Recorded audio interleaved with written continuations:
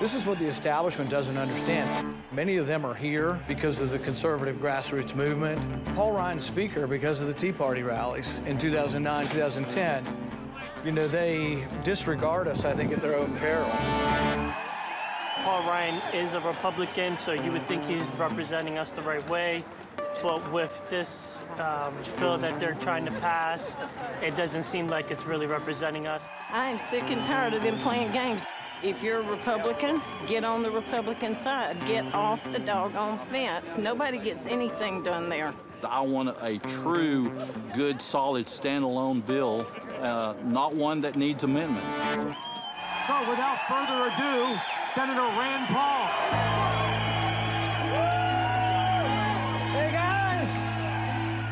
This bill is riddled from top to bottom with problems. What we want is freedom. We want to be free of Obamacare completely. I'll keep fighting. Hang in there. Senator Ted Cruz. Interesting kind of power play going on here between Rand Paul and Ted Cruz.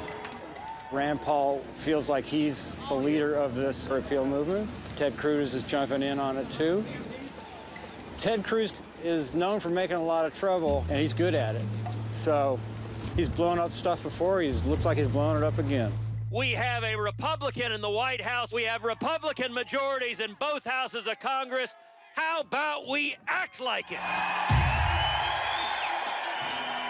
We've got to deliver on our promises. We need real repeal that lowers premiums, that gives you control over your health care. Thank you, and God bless you.